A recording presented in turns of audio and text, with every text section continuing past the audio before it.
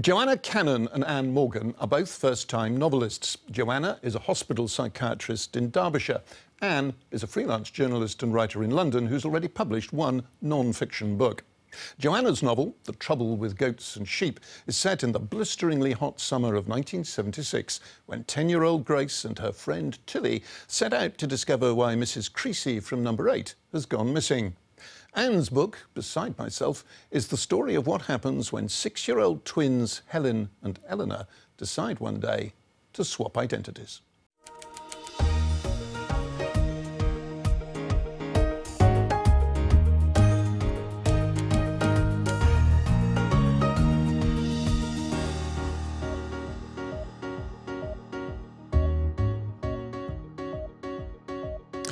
Joanna Cannon, this book is set in the summer of 1976, famously a hot summer, a housing estate somewhere in the East Midlands, and one of the neighbours has gone missing, and Grace and her friend Tilly set off to find out what's happened. Just fill us in a little bit more on the circumstances.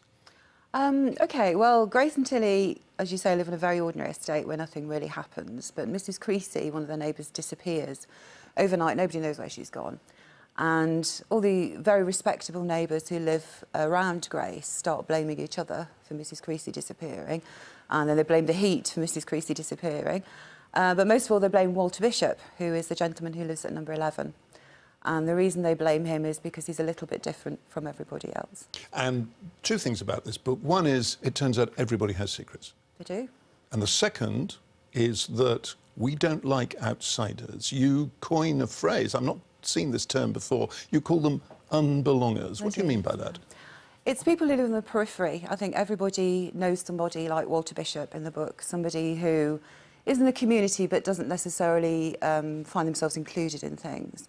It could be because their hair's a little bit too long, or their glasses are a little bit too thick, or they keep themselves to themselves and their behaviour isn't necessarily normal, in inverted commas. So as a community, people tend to reject them, and they then live on the outside, and the only time they're noticed is when something goes wrong. Anne Morgan, your book has a most intriguing premise. Two twins, identical twins, and one day one of them, Helen, the dominant one, decides that it would be fun to swap identities to wind up their mother. And Ellie, the less dominant one, decides she likes it like that, and she doesn't want to swap back, and it destroys Helen, doesn't it? Yes, that's right.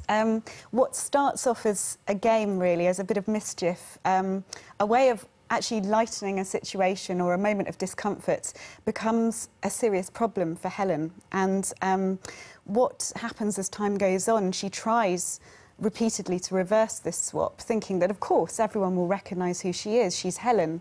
We all have this thing inside us that is unique to us, and someone will see that in her. And yet, time and again, all the people around her with whom she's grown up fail to see what's happened or fail to accept it.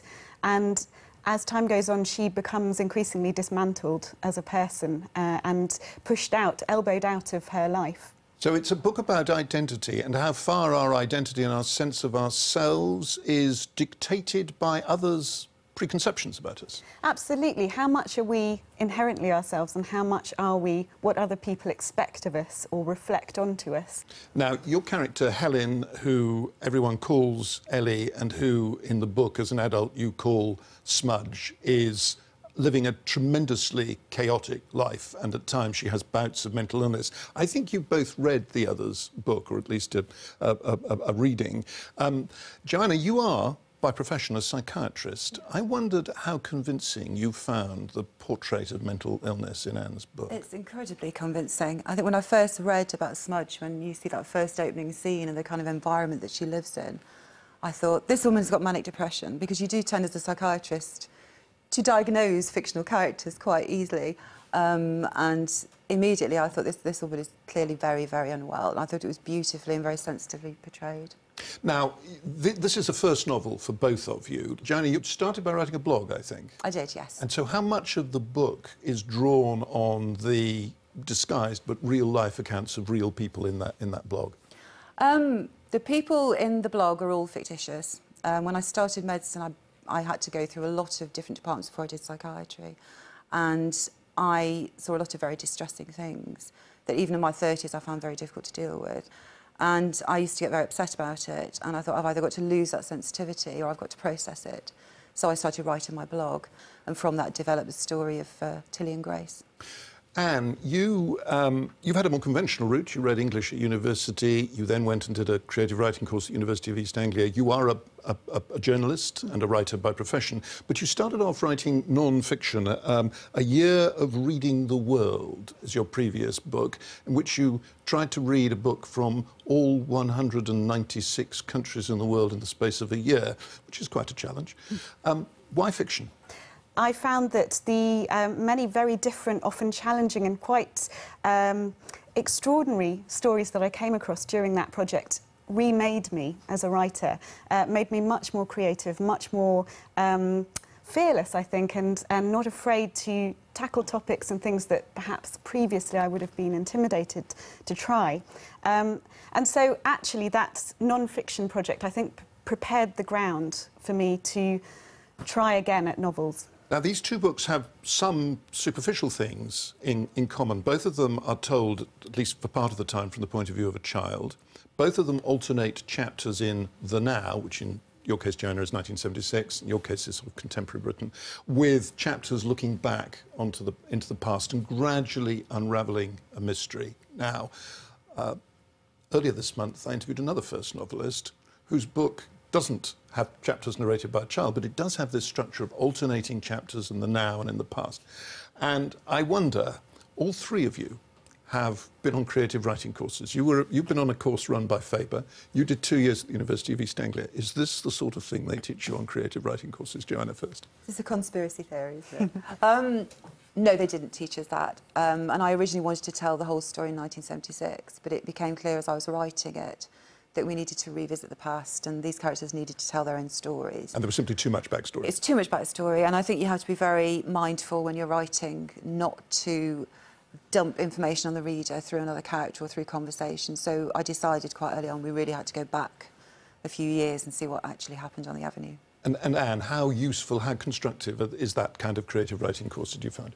I found it useful in terms of having a year to focus on my writing and to treat it as a vocation in a way. Writing is an odd thing because you do it on your own in your room. Unlike many of the other arts where you have to collaborate with people, it's quite solitary, and telling people that you want to be a writer can feel a bit like coming out almost, because it's a bit embarrassing. You know, no one really knows about you. And so actually going somewhere where you can share that ambition and spend time devoted to it, and you're sort of justified in prioritising it, is a valuable thing. In terms of being taught techniques, we didn't really have that much of that. It was more a place to explore the story that you wanted to tell and how you might do that. Anne Morgan, Joanna Cannon, thank you both very much indeed. And that is the last of these Meet the Author interviews that I'll be doing. After 6 years, many wonderful books and fascinating conversations with writers, I think it's probably time to quit while I'm still ahead. But Meet the Author will be continuing under new management. In a few weeks' time, Jim Naughty from Radio 4 will be taking over in this chair. In the meantime, if you have been, thank you for watching.